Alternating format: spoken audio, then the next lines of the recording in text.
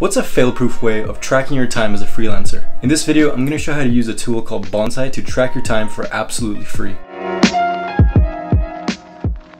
Hey, it's Arnold, I'm a freelance designer helping you take your freelancing to the next level. If you're new here, consider subscribing. If you haven't watched my last video in the Bonsai series, consider watching it here to understand a little bit more about the platform. So in freelancing, at least for me, time tracking is an essential part. It lets me calculate my loss, my profit, and just if I'm going way over budget for the client. So a software that I use to help me track my time and let my budget still be in frame for the client is a tool called Bonsai. This is their dashboard, the first thing that you see when you actually go into the platform and you sign up. And so the first thing you see when you get on the dashboard is this homepage, which is an outline of your project timeline, your incomes, and everything that you have for the total of that month, for example.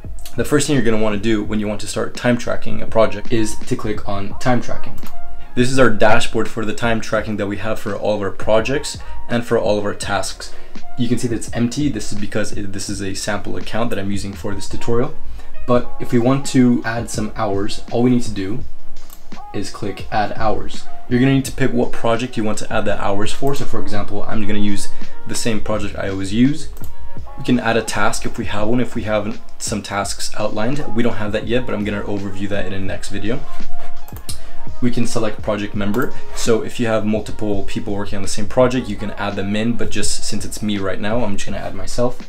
And we can add our hourly rate. So we can add, for an example, 100 hourly rates. And here we have two options now. We can either log these without an actual timer, so just me writing what hours I worked, or we can actually use their in-software time tracking, or also we can use their application or their desktop. So we're gonna showcase the website timer and also the desktop timer. So for this example, we can just write a note of what we've been working on for these hours or for these minutes. So I'm just gonna say website design.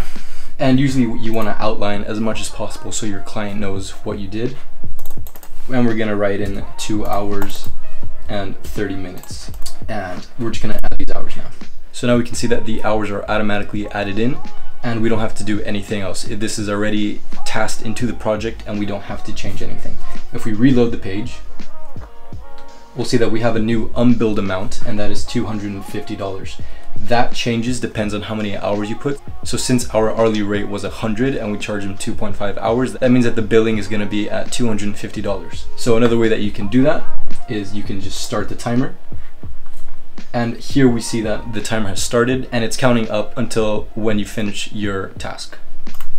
We can select what project, and so we can also write in what we did and what task this is for. To stop the timer, just click pause and hit the back arrow. You don't want to hit the trash because that will delete. Another really easy way of doing that would be using Bonsai's desktop app. So to find that, you just need to click on the down arrow, go over Bonsai apps and go to Mac OS app. This will take you to the Mac App Store and it'll make you download it from there. Once you have that downloaded, you can then look up Bonsai on your computer, Bonsai time tracker, and it automatically has this page when you start up. So to then track your time on this, it's the same exact thing. You just have to click start, click your project, add your rate, and whatever you're working on. You click pause and you hit the back arrow.